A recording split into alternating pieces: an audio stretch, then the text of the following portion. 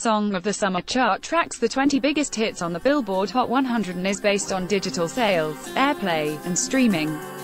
As the summer has just begun to heat up, editors at Apple Music, Spotify, and Pandora have begun making predictions for this summer's top song. The chart spans from Memorial Day to Labor Day.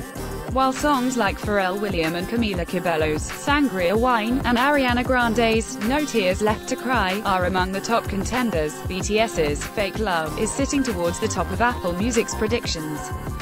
These three companies make their predictions based on streaming statistics.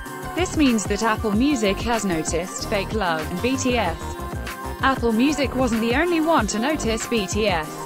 The Grammy Awards website also published some of the predictions and specifically mentioned BTS. Ad choice advertising in red invented by teens. While there were a lot of possible predictions, Grammy only pulled out a select few and BTS was one of them.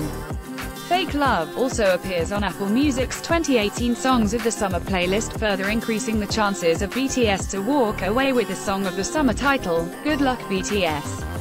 YouTuber Grace and Dolan mocks overworked K-pop idol.